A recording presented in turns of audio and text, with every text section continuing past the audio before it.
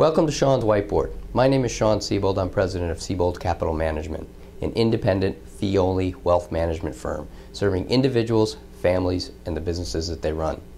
Today on the Whiteboard, I want to talk about two fundamental financial statements that are important to every financial planning engagement. They are the income statement and the balance sheet. Let's first look at the income statement.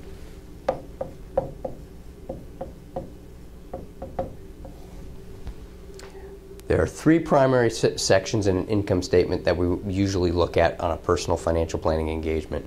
The first are wages. How much money comes in every month, every year to a particular family. Then we break that down into some of the expenses. The expenses are broken down into two different categories.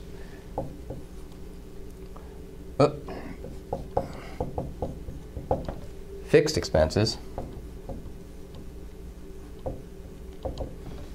These are things like mortgages, car payments, things that are not very easily changed in a very short period of time.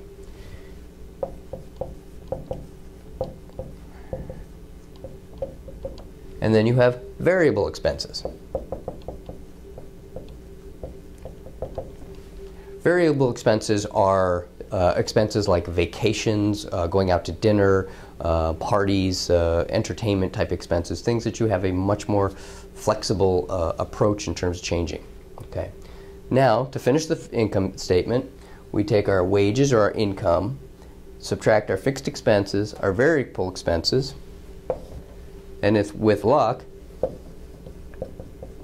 we'll have a net income. That's positive. So this is the first part of a financial planning engagement, to find out where our income is, what we're spending it on. Then what we do is we move on over to the balance sheet.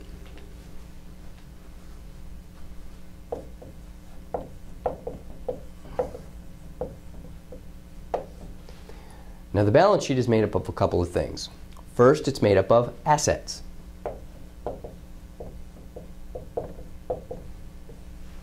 Assets are things like your house, your car, any investments you may have, a 401k, or perhaps an IRA.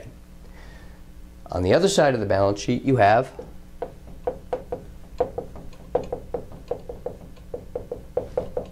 your liabilities. Liabilities are things that you owe, like mortgages, car payments, student loans, things like that.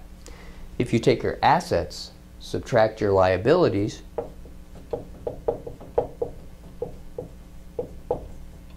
you get hopefully a positive net worth. Now in a financial planning engagement, some of the things that we look at pretty closely are, starting from the income statement, how large are the wages, and typically is there one or two?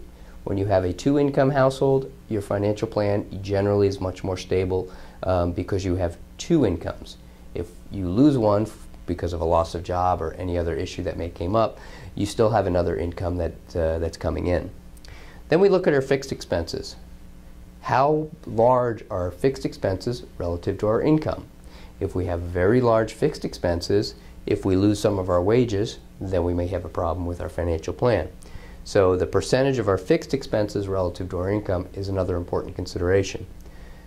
The variable expenses, also we want to look at that relative to our wages. If that is very high, then you have actually a much stronger financial plan, because if wages do get hurt, your variable expenses can be dropped pretty quickly.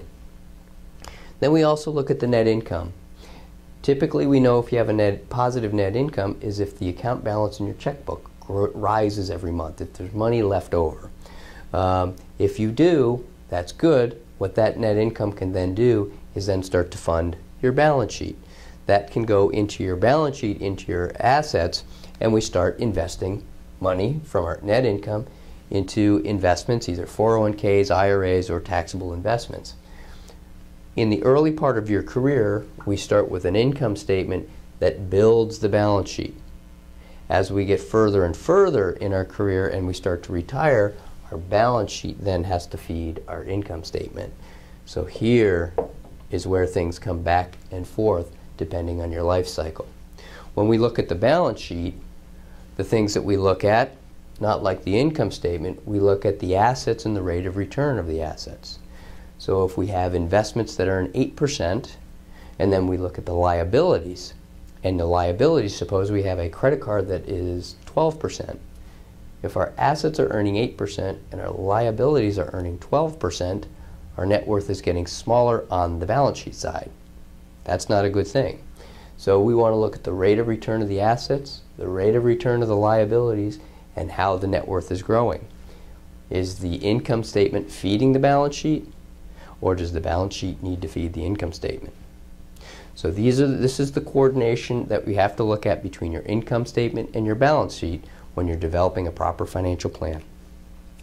Thanks for watching us on the Whiteboard. If you have questions about Sebold Capital, you can find us on the web at www.seboldcapital.com or at 630-548-9700. So until next time, we'll see you at the Whiteboard.